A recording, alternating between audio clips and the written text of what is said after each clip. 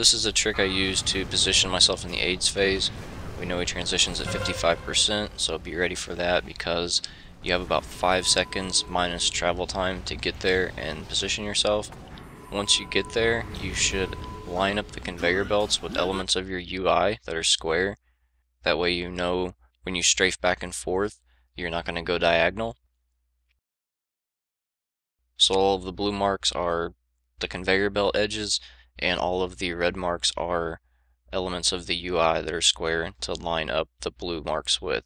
And then the green mark is the path that I'm trying to strafe back and forth in between.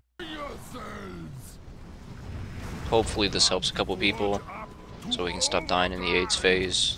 You want to be like Magic Johnson and live through the AIDS phase, and then we can kill the boss.